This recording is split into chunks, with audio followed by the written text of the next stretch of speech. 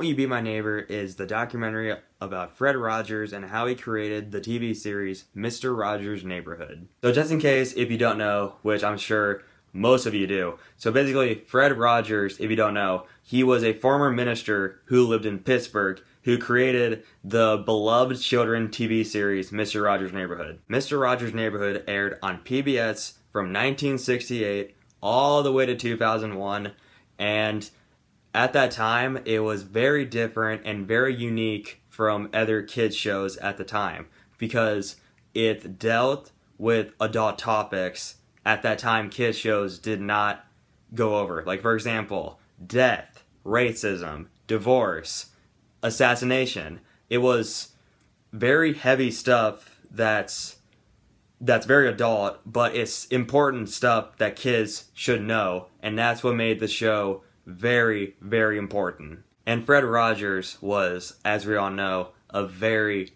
very important figure because he was a very genuine nice guy, and he actually would have like groups with children, and he trusted little kids, and he knew that they weren't idiots. They were just growing up, and it takes a while for them to know important stuff.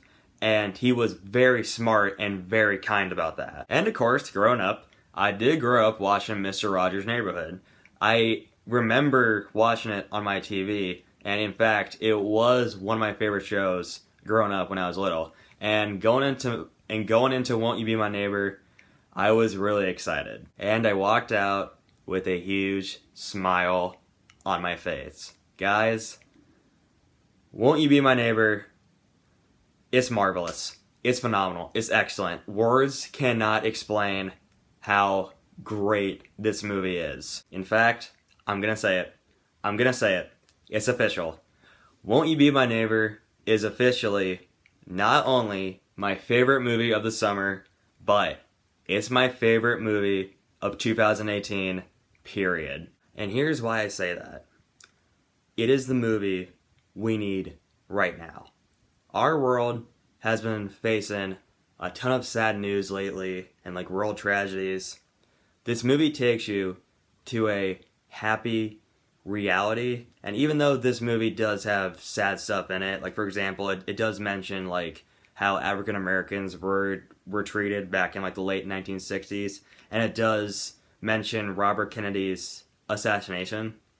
It doesn't stress away from the fact that it's just a happy movie. And Fred Rogers was just a nice, genuine guy. There was one great sequence from this movie that I really enjoyed, and I thought it was very effective and very moving. So basically, it showed a clip from the show where Mr. Rogers is soaking his feet in a kiddie pool, and his friend, Officer Clemens, who is an African American, he comes over and he's like, "Hey, Fred, is it okay if I join you in the kiddie pool?" And Mr. Rogers is like, "Oh yeah, sure, yeah, come over, yeah, I don't care." So basically, what I'm trying to say is, that was filmed at a time when African Americans were getting treated like crap, like unfairly and poorly.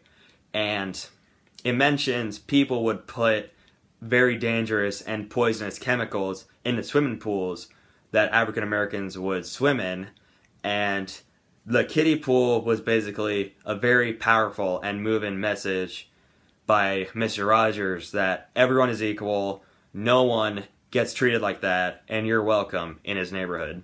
And this movie had something that was very fascinating and very shocking about Mr. Rogers. It was, he got criticized for telling kids that they're special, but people were worried that kids were going to take the message the bad way. Like, they were gonna stop and think like, wait, am I actually special? And Mr. Rogers got bashed for that. And I was like, he's trying to make a statement about it. And yes, this movie is an emotional roller coaster. And I'm not gonna lie, I'm being 100% serious. There were moments in this movie where I actually started to tear up. It's just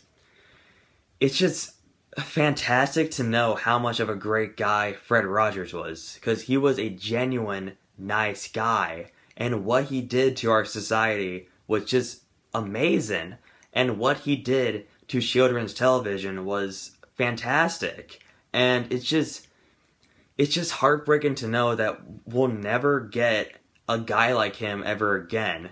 There will be one Mr. Rogers. So, overall guys, Won't You Be My Neighbor was phenomenal. I loved it. It was effective, it was thoughtful, it was moving, it was funny at times, it was heartbreaking at times. It's just, words cannot describe how much of a great movie it is. And it is, without a doubt, not only my favorite movie of the summer, but it is my favorite movie of the year, period.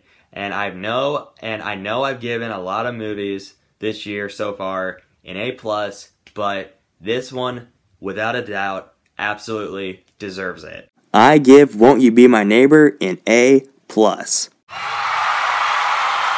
That's a wrap for my review of Won't You Be My Neighbor.